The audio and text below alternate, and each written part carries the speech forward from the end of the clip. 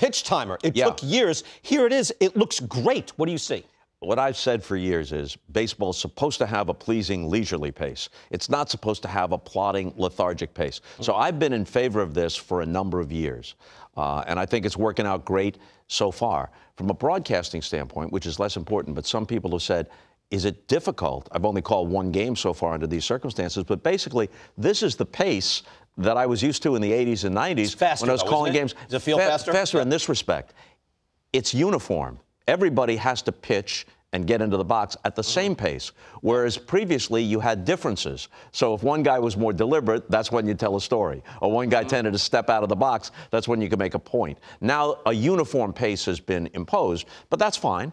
People will adjust to it. I think by and large, it's a really good thing. Where are you on, since the umpire does have to get into it, right? This is excellent. I mentioned 37 minutes faster. Wow.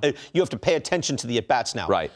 As ump discretion as far as start the timer, where are you on ump discretion and some leniency here and there? I think you need to have it. A good example would be you get a pop down either line that lands untouched in foul territory, but the corner infielder plus the second baseman or shortstop, plus the left or right fielder, as the case may be, converge on the ball. They all have to get back to their positions, and if there's a base runner who thought it might be fair, that guy might have rounded second base and has to come back. There has to be some discretion there. Where were you on Pete Alonso when he got dinged, when that was a strike? I thought that should have been a warning kind of thing, or, you know, just be advised this is what we're trying to do. He was really lollygagging, though, and if you think you're trying to buy time for your batter and give him an advantage, I understand saying, wait, that's egregious. Do you know what I mean? Yeah. Isn't that a line from Bull Durham? You know what you guys are? Lollygaggers. You're lollygaggers. Exactly. You're a bunch of lollygaggers. Robert Wool, that's our guy. You know, what you don't want something, and I understand why they were doing this. They're calling it to the letter of the law in spring training to get everybody used to it. So it doesn't really matter that that game involving the Red Sox ended on a pitch clock violation. The game ended with the tying runs on base in spring training. But you do not want that to happen in an important game. Imagine if that were to happen in a World Series game. That would make a ticky-tack holding call in the Super Bowl, a questionable bump on the last shot in March Madness look like nothing. But now where Machado is getting tossed out, I understand it. He called time at 8, not 9, but at 8. You have to be alert to the pitcher at 8. And then you also cannot argue balls and strikes. So it seems ticky-tack, and yet, no, if you're going to let that go, that's the slippery slope. I'm okay with it in April to get everybody on the same page. But let's say you've got a situation like the Bryce Harper Suarez at bat last October. People bring that up, but then what are you going to do? Say, hey, this is such a good at bat. Why don't we spread it out? You're not going to call it as tight. You're going to have some discretion. I think you're either calling it or not calling it. You're going to have some discretion. The one thing I thought was discretion was Shohei Ohtani makes the last out and he's pitching. Yeah. He's got to be out in 2. He was actually out 2 minutes, 4 seconds. I think there is where he said, all right, let the guy go to the at-bat. It's a little bit like the catcher has to make the last out, or he's on base, got to put his equipment back on. But I think once you're in an at-bat, even if it's Suarez versus Harper, you have no choice. It's like, no, the timer, start the timer, pitch, in general. But do you want to call it to the millisecond when all that drama and tension is at stake? You know, I said to Tom Verducci back when they first instituted the rule during the offseason, you wouldn't want that rule to get in the way of Kirk Gibson against Dennis Eckersley.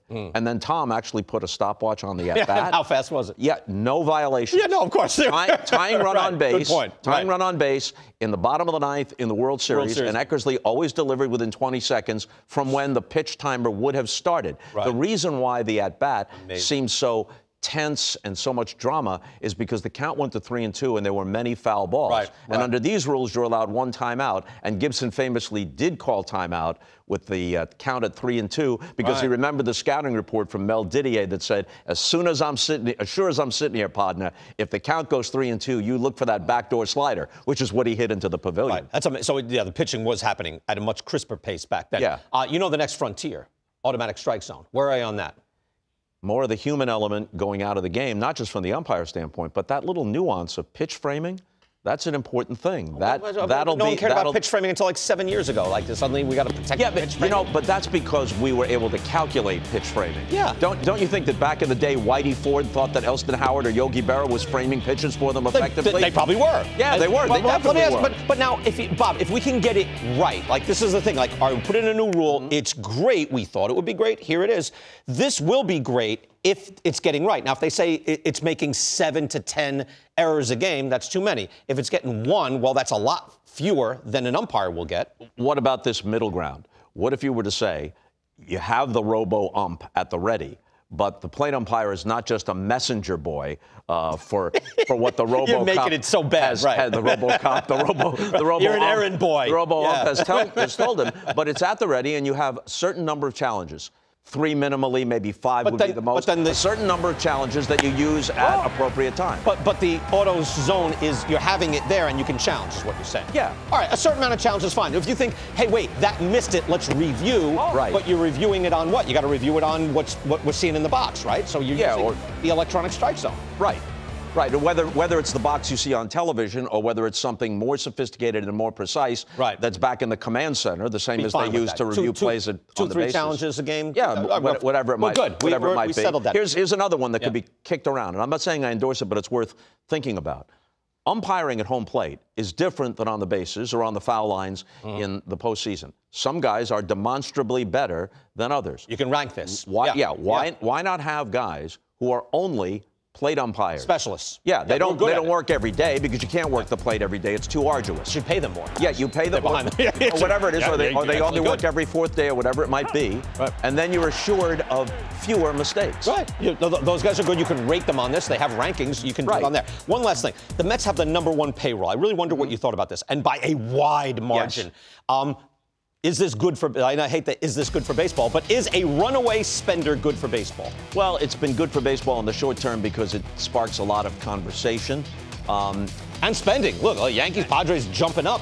Dodgers are now been bypassed. Yeah, so it's good. It's good for the players because as a group, high tide raises all boats. As they used to say, all politics is local and all sports is local too. If the Pittsburgh Pirates somehow had this wherewithal, their fans would be good with it if their owner could spend like Steve Cohen is spending. You're from the heartland. You already brought KMOX. Right. My point was the Cardinals have historically been within $100 million of #1. Yes. What if now they're more like 150 to 200? What if this keeps going? And the Cardinals are doing it the right way and spending money. Great farm system. Right, but they're doing it, and they're spending, but they're not cheap.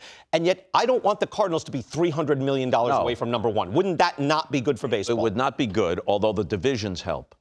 The Central Division in both leagues. But now you've changed the schedule, so actually it's a more balanced schedule. So actually, you're not just playing your local teams. That's true, but the standings in the division are still the same. You still got to beat the Brewers rather than the Mets or the Yankees or the Dodgers, and the Guardians still have to beat the Twins or the White Sox as opposed to the powerhouse teams. One thing is a general thing. We've talked about it before. We've each written books about it that touch upon it in one way or another. A league, and I've always been on the player side. I was on Marvin Miller's side way back when, and Kurt Flood's side. Free agency and the increased riches of players in the big picture sense is a very good thing. But a league is a fundamentally different thing than other businesses. It's an enterprise in which the competitors must simultaneously be partners. Right. CBS can't tell NBC how many broadcasters they can have, but Steve Cohen still can't have a 27th player. He can't go to 30 players even though he could afford it. So you have to have some mechanisms in place that, if not imposing equity or complete competitive balance, at least keep it from running away. Right. That's you have to have that. Otherwise, you don't have a league. Right. You have to have it fairly close. And I just think now, like, I've never seen it so far away. They've always had the penalties enough where that big spender has to come back. Yeah. I wonder if does Steve Cohen eventually say, I can't pay $100 million in taxes? Does he come back, or does he just keep spending? Supposedly his net worth is $17 billion. But let's suppose that Jeff Bezos, whose net worth makes Steve Cohen look like pocket change, and he's expressed interest in buying the Washington Commanders. Let's suppose he wants to buy a baseball team. He doesn't care at all. Right. He makes Steve Cohen look like he's pinching pennies. What was that thing from Citizens Kane, right? They said, you lost $1 million, saying to Randolph Hearst. And he said, well, in that case, like another 150 years, I'll be broke. Right. But it's not much as compared to what he has. Correct. Yeah. Rosebud, kids. Rosebud. You can look it up. Thank you, Bob.